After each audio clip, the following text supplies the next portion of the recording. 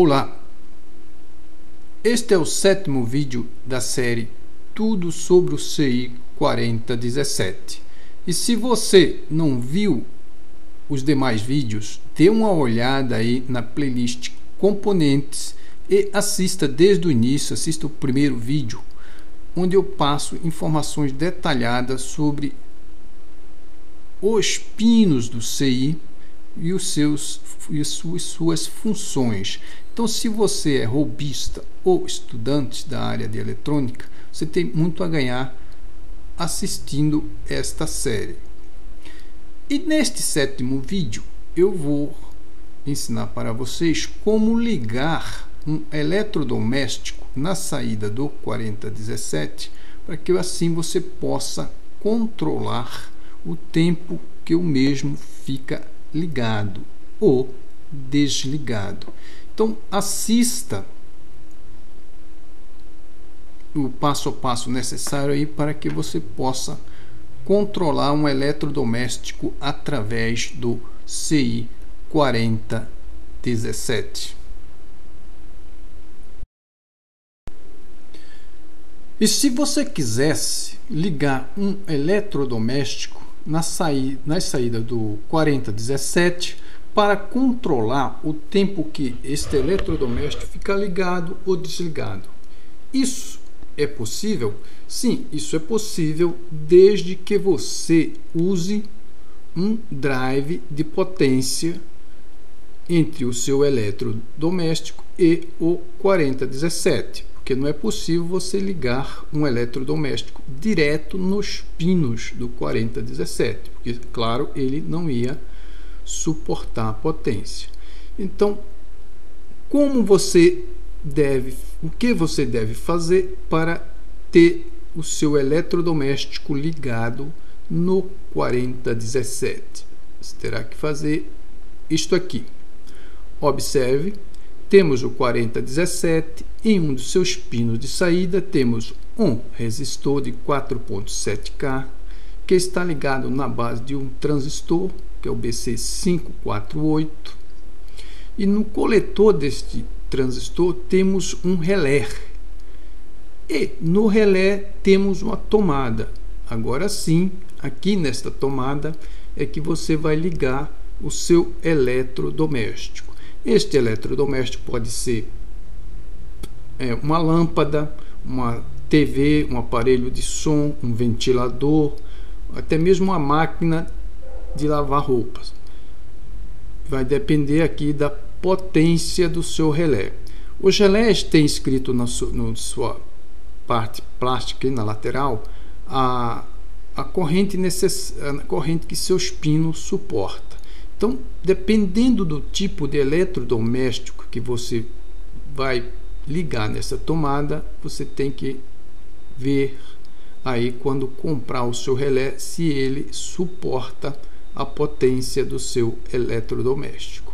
Então é só esse detalhe que você tem que prestar atenção. Então, como vocês estão vendo aqui, é bem simples. Este aqui é o drive de potência, né? E aí você controla o tempo que o seu eletrodoméstico fica ligado. Aqui temos a rede elétrica 127 ligada na tomada e outro fio vem no terminal NF do relé. Chamando a atenção para os iniciantes o seguinte: são os terminais de saída que estão ligados na rede elétrica. A bobina do relé tem que estar ligada numa fonte de 12 volts, a mesma fonte para o CI. Então não confundam isto aqui. 127 da rede elétrica é nos terminais de saída do relé.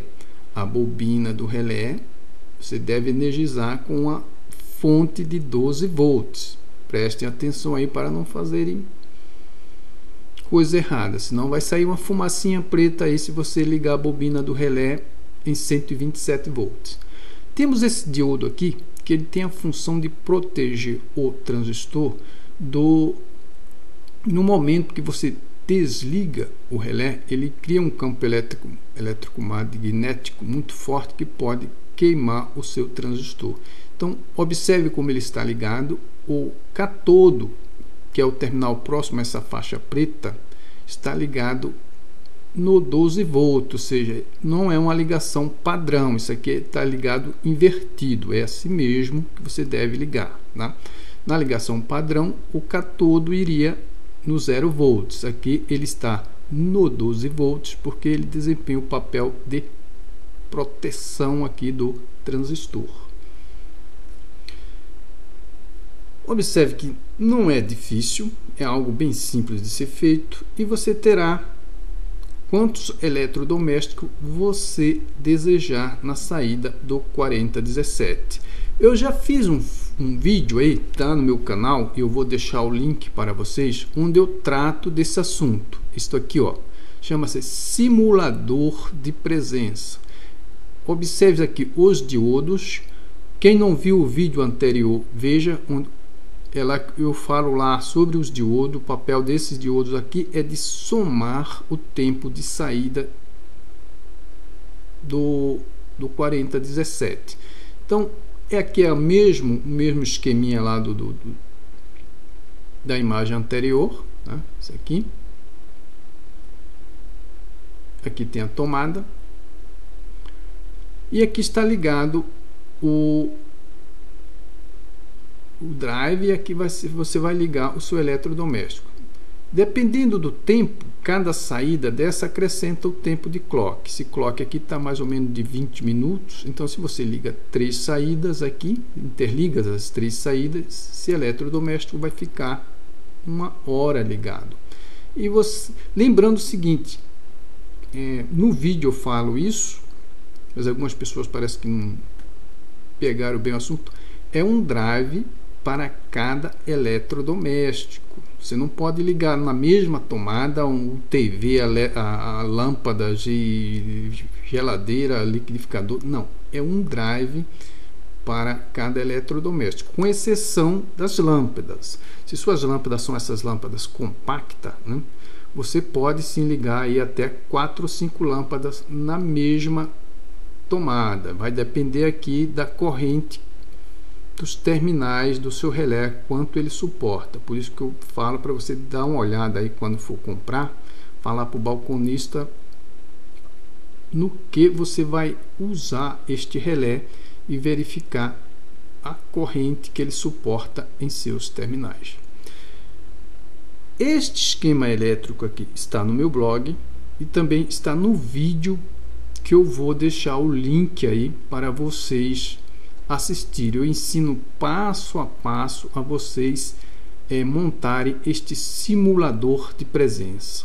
Para quem não sabe o que é um simulador de presença, é um circuito eletrônico que liga e desliga eletrodoméstico em um determinado tempo, simulando assim a presença de alguém dentro de casa. É ideal para pessoas que têm casas na praia ou chácara e não tem ninguém para olhar, ou em feriados prolongados que você sai de casa e ela fica sem ninguém para olhar. Então, se você usar um circuito deste e interligar, por exemplo, TV ou uma lâmpada ou um aparelho de som, estes eletrodomésticos serão ligados e desligados em determinado período, dando a impressão assim que tem alguém dentro de casa, assustando assim qualquer larápio que tente roubar sua casa.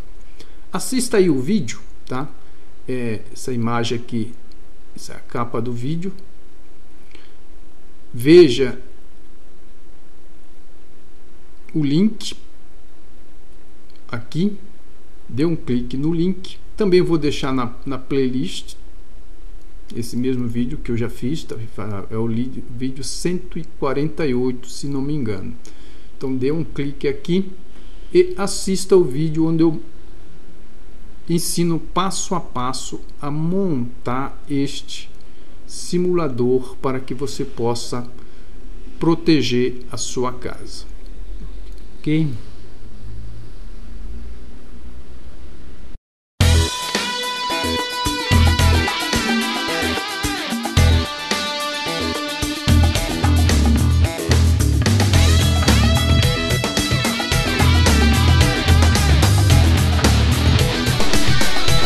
É isso aí, se gostaram do vídeo, clique em gostei, participe do canal, se inscrevam, divulguem no Facebook e assim você está contribuindo com o crescimento do canal. E em troca você ganha vídeo com mais frequência. Até o próximo vídeo.